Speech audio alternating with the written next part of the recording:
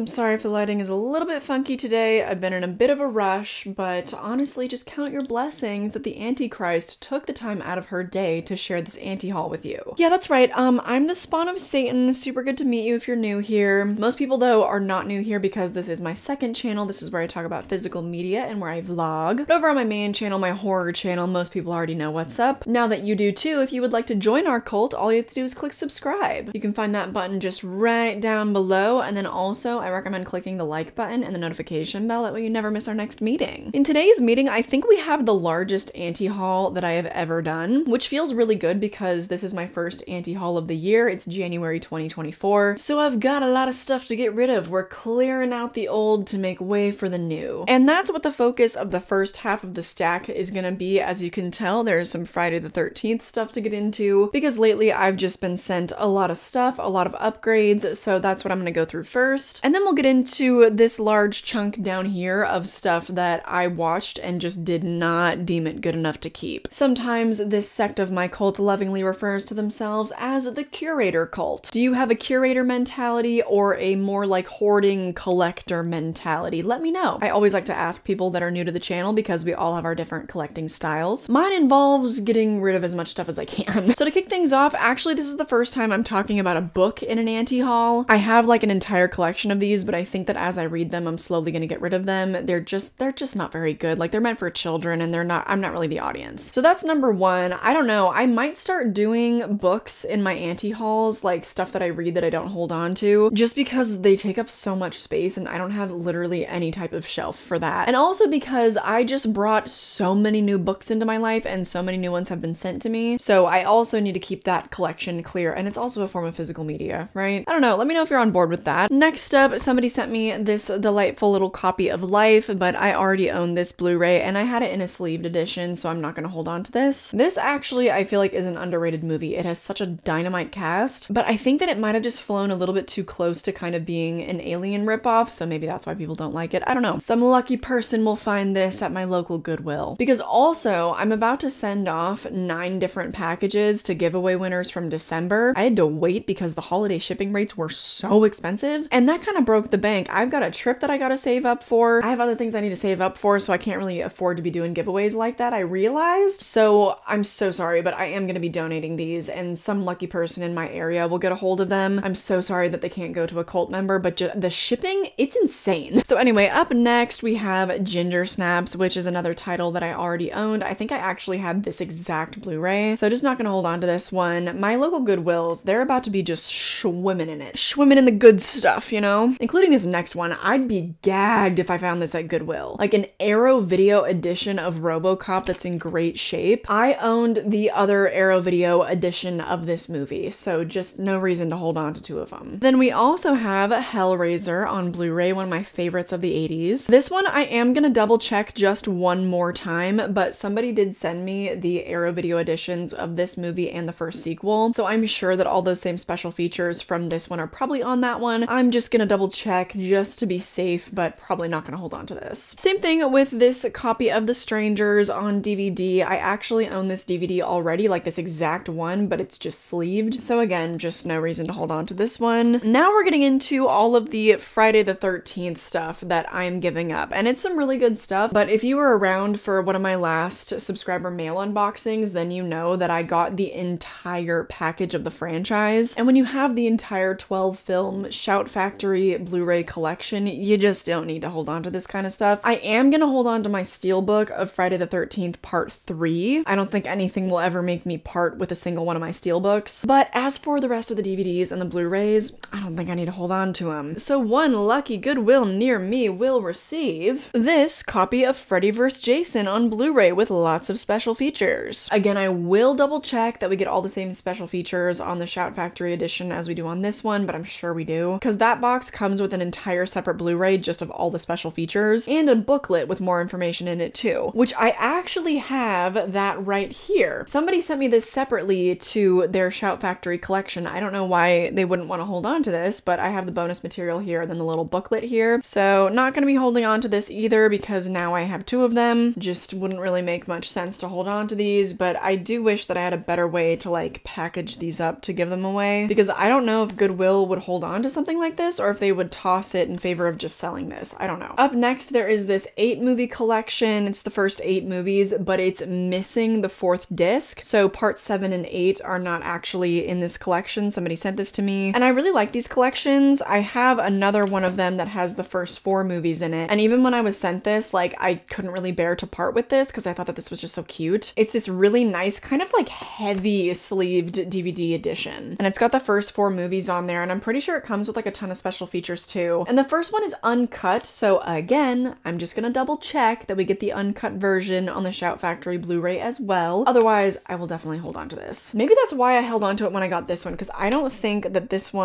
is uncut actually. Never mind. Probably saying goodbye to these collections here. I might have to hold on to this one because, oh, with the lights, it's gonna be so hard to see. That's so annoying. But look at this like shifty, cool cover for part 7. And I love part 7. I'm pretty sure that this one is still like my 3rd favorite of the entire franchise. And that's just such a cool cover. Like, I don't think I can give that up. I didn't realize this was in this stack. I just pulled out my entire Friday collection because I was like, yeah, I'm just gonna replace all of them. But this is way too cool. I mean, this has to be like a display piece or something. So actually, we're not gonna get rid of this one. You get to live there with me forever. 3 more to go though. I do have these DVDs of the more recent Friday the 13th films. Jason Goes to Hell, Jason X, and of course the remake from 2009. There are a lot of special features on these editions of Jason X and Jason Goes to Hell. So again, I'll double check, but I probably won't be hanging on to any of these. Some horror fan in the area is about to get this whole collection, and they're just gonna be the luckiest boy in school. These next 2, again, are just movies that I already had. I need to double check that the steelbook that I have of this one does indeed have the theatrical cut of The Exorcist on it, because the steelbook I have has the director's cut on it, which I've actually never seen. And I just need to make sure that it also has the theatrical cut, otherwise I will be holding on to this. Although, why does this say the version you've never seen? That would lead me to believe that this is also a director's cut. It doesn't say anywhere that it's a director's cut, so I have no idea why this says the version you've never seen. Not a clue. Anyways, this next one I definitely don't need to hold on to. This is The Poltergeist from 1982. I have this movie on Blu-ray and will probably always prefer to watch it in a higher quality. It is my favorite horror movie of the 1980s, and I do love a good clippy DVD, but I just don't need it. Painful to admit if you couldn't tell. It's just something about the index being inside the DVD case. I don't know why I like that so much. It's just so nostalgic. But anyway, that does it for all the movies that I have upgraded lately. Now let's get into the stuff that I just didn't want to keep. Now, I'm not entirely proud of this, but the story for probably like 6 or 7 of these movies goes a little something like this. It was the day before I was leaving to go back home for the holidays and visit my family. I have been dealing with quite a lot of like personal stuff that I am not gonna get into here, but I just needed like one last day of indulgence before I had to kind of like rein it in to be around the folks. I didn't really drink at all over Christmas because the day before I left, I had a few drinks, I ate half an edible, but that day I was like, I just want to indulge, I want to watch as many movies as I can and just lay around, because I had done a lot of prep work to like be able to go home for the holidays and get stuff out on time. Anyways, so I threw on so many movies just hoping that one would stick, and like not a single one of them did. So I'm just gonna try to pick out all the movies that I tried to watch that day. Okay, yeah, I think that it was these 7.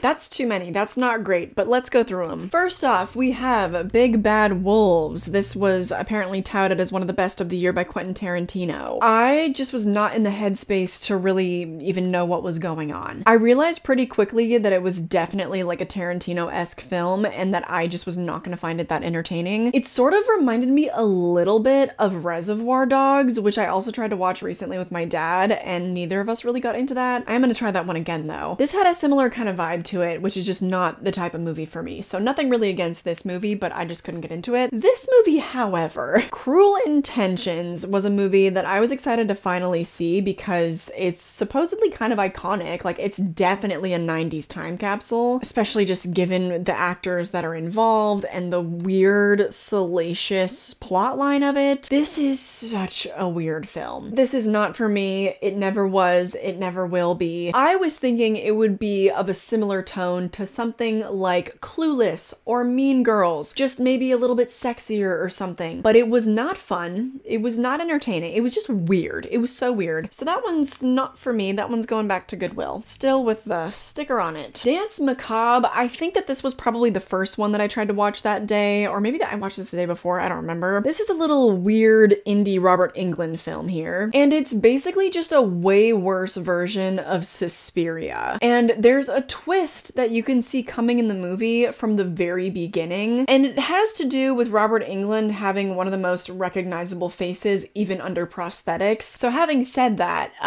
I've definitely just ruined this movie for you, but as soon as I turned it off when I realized the twist and that it just wasn't a good movie, I went on Letterboxd and everyone was saying the same thing. So I really don't think I ruined it for you. I think that almost anyone that watches this is going to see it coming. It's quite ridiculous. So yeah, I didn't finish that one. Didn't find that worth it. Next up was a horror pack movie, and that would be Nazi Undead. This was, I think, in the December box, and I threw this on almost immediately because I just knew that it was going to be bad. Horror Pack had a really weak month, and I also watched another one from that month as well that's in this anti-haul, but that one wasn't part of my indulgence day. Let me just pull it up though anyways. It's called Kill Her Goats, and I also just recently showed this one off, so you probably don't need to see it again. Something that I didn't even mention about this movie when I unboxed it was that it stars Kane Hodder, and that's supposed to be like the main draw of the movie, but he didn't save it. Nope, no he didn't. I guess she was the lead character. She showed up to this lake house and she was just wandering around for what felt like forever. So then eventually I just started skipping ahead. I got like 25 minutes into the movie or something, and then I started skipping ahead, and I skipped ahead several scenes, and this girl was still walking around the house. And at that point I just knew immediately, I was like, I'm never gonna watch this again. Like, absolutely not. So even though it is this really cool kind of like sleeved